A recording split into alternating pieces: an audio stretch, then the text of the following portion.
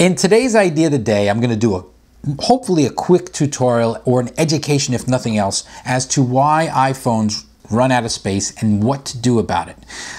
This is something that I've helped quite a few people with over the years, and it never ceases to amaze me how people who are otherwise panicked that they literally don't have enough room to take one extra photo. And I even had a neighbor who could not only take an extra photo, but she couldn't even read email because there was no room for it to even load one more message. And try as much as she did, she could not free up the space on her phone. So I've done this to help so many people so far. I thought it'd be a great time for me to do a little quick video telling you the basics of why they run out of space and how to fix it. First and foremost, the thing that takes up the most space on any phone is always, not just sometimes, almost always photos and videos. And videos obviously more than photos because they are, talking about 30 frames or 40 frames or more per second. Photos and videos take up the most space. You need to optimize that. So a lot of people tell me, well, I already have the iCloud photo library turned on and all my photos are going in there, but I still run out of space. Well, I've done another video about this, but I never really talked about it in terms of a solution to a problem. But when you take a photo, yes, it goes to the Photos app, and if you have the iCloud photo sharing turned on, it will actually, let's just say you shoot a 30-minute video. That would be a bit much, but let's say you shoot a 30-minute high-def video. That would definitely eat up a good portion of almost every iPhone. But with iCloud photo sharing turned on, and you're paying for even $1 a month for 200 gig, or whatever they give you, it might be 50 gig. Either way, they give you a lot.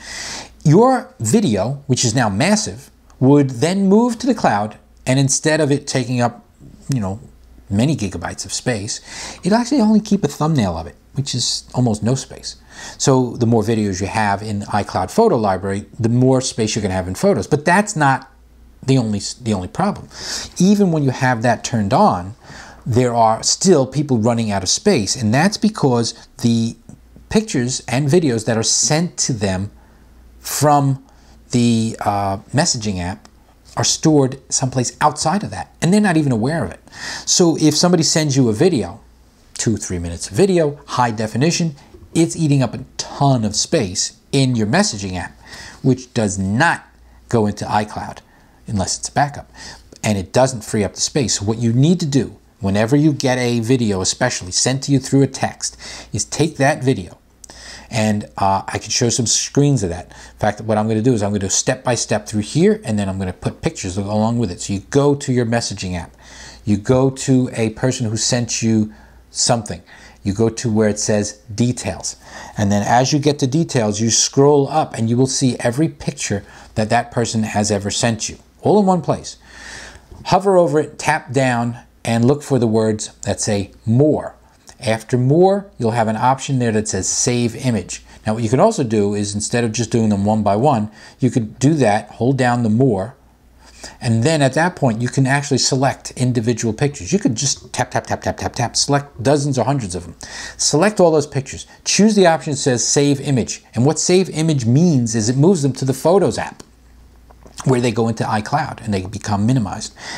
Once they're saved, you can then have them all selected again and hit the delete. That removes them from the messaging app, which does take up space and does not get optimized, and moves them to the Photos app, where they will be optimized. And you will suddenly find that your phone is going to have a lot of space. Now this can only happen if you also change one other setting, and I'm going to talk about that now and show you in the screenshot what it should look like.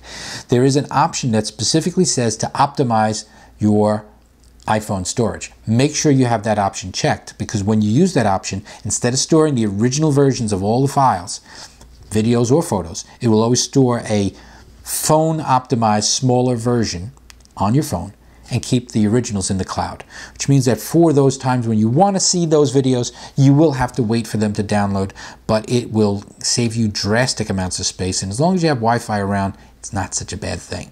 So I'm going to put some pictures in. Hopefully you've seen them as I'm talking about this, but that's today's idea of the day: how to free up space on your iPhone.